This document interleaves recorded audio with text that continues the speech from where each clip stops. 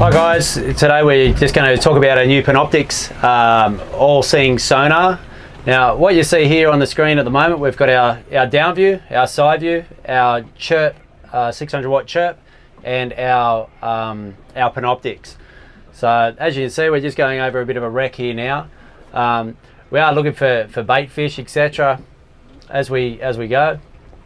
What you'll find here, that the major difference between our Panoptix and our traditional sonar, or anyone's traditional sonar, is this whole screen here is live.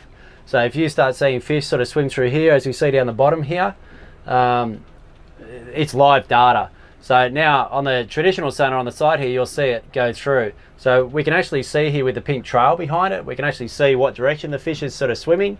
So when we're flicking plastics around or using jigs or what have you, the good part about it is if you know the fish are there, we can actually start swapping jigs to make sure that we're sort of presenting the right bait or the right lure to the fish to get them to strike.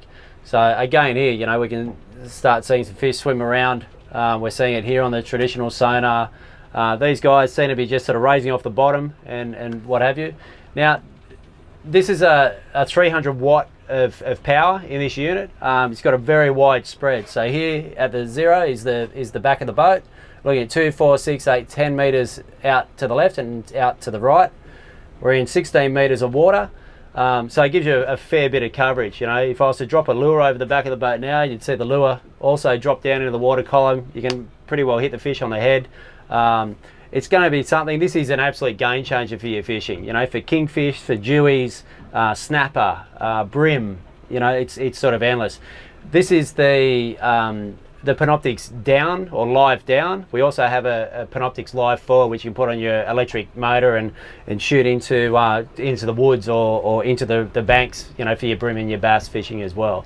So guys, there's a real quick run through on Panoptix. You can go and have a look at it at garmin.com.au.